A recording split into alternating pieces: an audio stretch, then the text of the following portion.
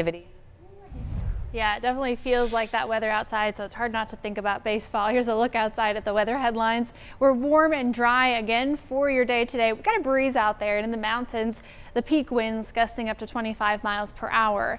It's the sign of a cold front moving through the area, so what we've got is a cooler Friday with temperatures in the 50s, but then we warm back up and we stay dry through the weekend. We get rain back in next week. Here's a look at our forecast for today. 80 degrees in the Triad, a few clouds, but really very warm as we're looking outside. The foothills sunny, and then the mountains we've got winds gusting to 25 miles per hour, but overall a very comfortable day. We'll have increasing clouds as we go through the day today, and you'll notice in the mountains our temperatures start to fall pretty early, and then by the time we're getting into the overnight hours, we drop into the low 30s for our morning tomorrow, for Friday morning, mid to low 30s, I should say. As we're heading down, that's a pretty steep drop, so it'll feel like a little bit of a shock to the system, and of course that's because of the cold front. Here's a look at the foothills. Temperatures in the mid 70s, but by 2 a.m. we're already in the mid 40s, so falling down to be another cool morning for your Friday.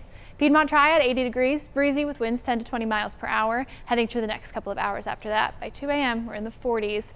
Our average high is 57 degrees, and we stay above that all the way until 10 p.m., so definitely warmer than normal. Here's a look at our temperatures right now, as well as radar and satellite, where you can see we've got a couple of clouds in the vicinity, but mostly blue sky at this point. Here's that cold front that we're talking about, though, and as we're going through the next couple of hours, it starts to sag down into our area. You notice those cooler temperatures on the other side of the cold front there, so that's what we'll be seeing as we head into the day tomorrow. As far as wet weather is concerned, well, this front won't bring us any. In fact, our next rain chance doesn't arrive until Monday, where we've got a 30% chance for some thunderstorms first and then some showers. It'll bring us back into some more normal temperatures, but still staying warm. We've got quite a few days on the 7-day forecast that we're bumping up against some record highs, including Sunday, where we're 76 and our record is 77. Monday, our forecast temperature is 79. Our record is 81. So this won't be the only day that we're within a few degrees of our record high. You notice Friday was left out from that.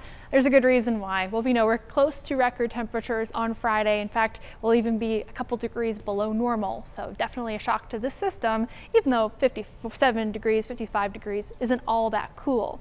Here's a look at our fire weather danger forecast. This is another thing you really have to keep in mind if you are headed outside today or really through the next couple of days. We've got a high fire weather danger risk for us, and it's partially because of the winds, but largely it's because of those dry fuels out there from not having a lot of rain over the past couple of days and past couple of weeks here.